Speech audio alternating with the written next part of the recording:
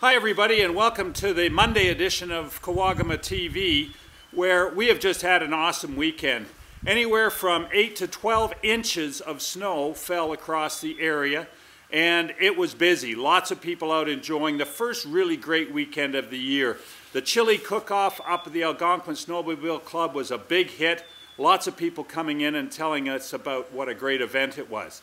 This week, look for the groomers to be out in all the clubs. Happy Wanderers, Tall Pines, and Algonquin will be out there taking this great new snowfall and turning it into some great trails. A little bit of warmth and moisture tomorrow and Wednesday should actually help the trails set up and be really firm for the weekend.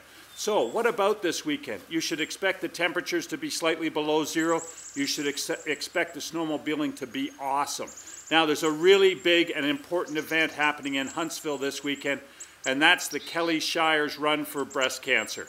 It's the mistress of ceremonies is Beverly Thompson of Canada AM, so Bev's going to be up there riding and helping out with the event. So I think it's sold out, but if you haven't sponsored somebody who's in that run, please do so. It's a really important event.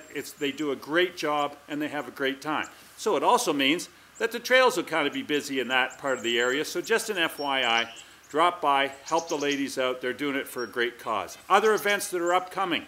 The barbecue at the Algonquin Snowmobile Club is going to be the 11th of February.